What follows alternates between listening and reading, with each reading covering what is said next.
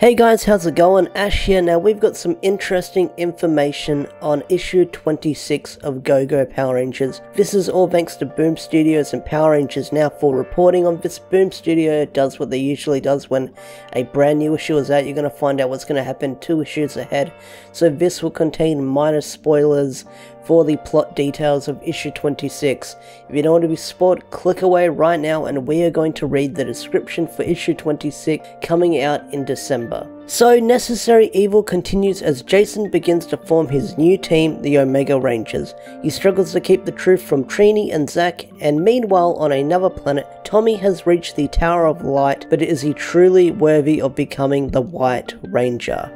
So Necessary Evil is still continuing and we're going to be seeing Jason forming the Omega Rangers. The Omega Rangers have become extremely popular since they were introduced in issue 41 all those months ago, so fans are really excited to see how this team was formed. I'm really excited to see how the Omega Rangers are formed, and we're going to be seeing Trini and Zack join the Omega Rangers where they'll find out the secret that Jason's forming his own team, and that's going to be really exciting to see because I want to see how they form the Omega Rangers and they come up with the whole peace conference thing to tell the other Rangers. Meanwhile, on the Tommy side of things, Tommy is going to go to the Tower of Light.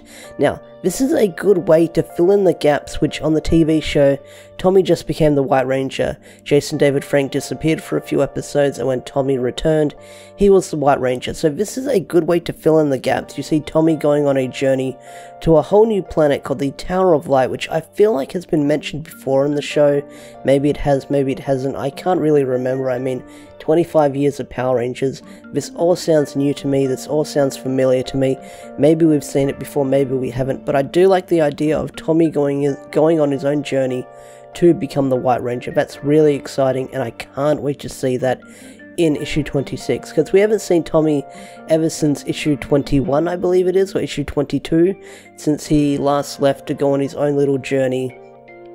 He packed his bags and left. I think it was in issue 21 was when he packed his bags and left because he felt bad about being a ranger with his powers going away, because it was after Green No More. So we're going to be filling in those gaps of Tommy becoming the White Ranger, which is going to be a really interesting journey for Tommy to go on. I wonder how Ryan is going to handle that. That's going to be a fun thing to see.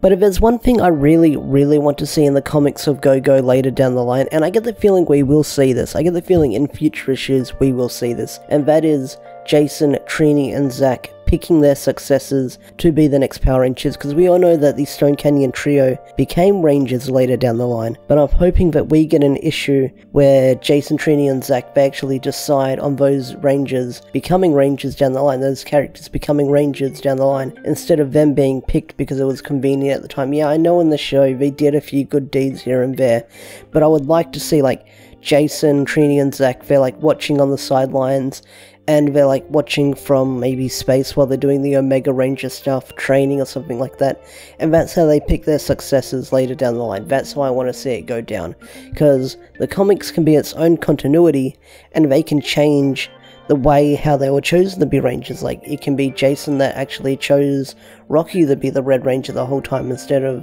Zordon picking him. Like, that's how they can maybe do it. Who knows how it's going to go down, but I would like to see that the original 3 Rangers picking the Stone Canyon trio later down the line. That'd be a really cool thing that I hope we get to see in the comics. Anyway guys, that's my rambles on issue 26 of Go-Go Power Rangers. The cover looks really cool. I really do like this cover we're getting. The main cover looks really freaking cool. I'm definitely going to pick that up. If I can find it in my local comic book store, I'll definitely be picking up that cover. And October is going to be a big month for Power Ranger comics. We've got the Psychopath issue 24 of Go-Go coming out, and issue 44 of Mighty Morphin. So it's going to be a big month for Power Ranger comics this month, so be sure to hit that subscribe button if you're new here, if you want to hear my thoughts and review on those upcoming issues and graphic novels of Power Rangers this month. So be sure to stick around if you want to see that stuff, and I'll see you guys around. Just take care of yourself. Thanks for watching, and I'll see you later. Bye.